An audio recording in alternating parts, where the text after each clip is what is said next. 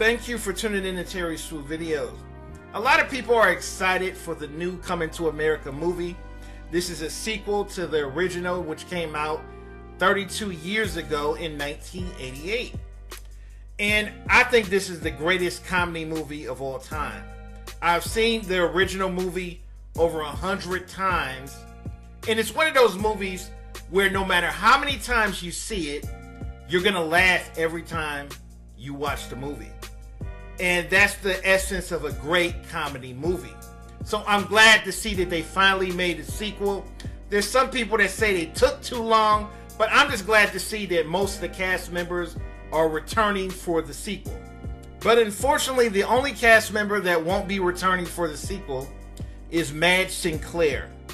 She's a Jamaican actress who passed away in 1995. And she's known for playing the role of Queen Samunda. And she was a beautiful actress. She was famous for the role in Roots, the original Roots series that came out in 1977.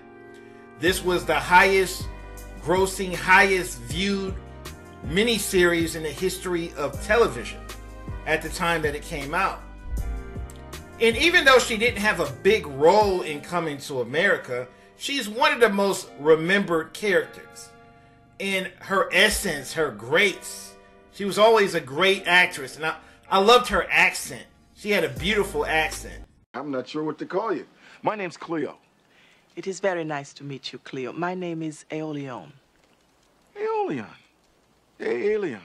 In addition to her role in Roots, she also played Simba's mother in the original Lion King, which came out in 1994. When this movie came out in 94, it became the highest grossing animation movie in history by making $430 million. So her and James Earl Jones worked together in several movie and television productions. They worked together great. They had great chemistry together. Madge Sinclair also starred on the TV show Trapper John MD. She was on this TV show from 1980 to 1986. And what's amazing about Madge Sinclair is that she had leukemia all throughout the 80s and 90s. She was diagnosed with leukemia in 1982. And while suffering from this disease, she played in all these acting roles, all these productions, while suffering from leukemia. That just goes to show how courageous she was, how brave she was to accomplish everything she accomplished while suffering from this painful disease. Leukemia is a very painful disease. If you ever met anybody that suffered from it, you understand how painful this disease is.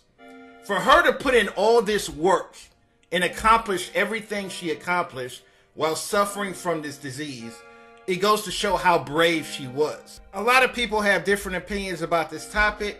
Leave a comment, rate, and subscribe. Turn on your notifications for future videos.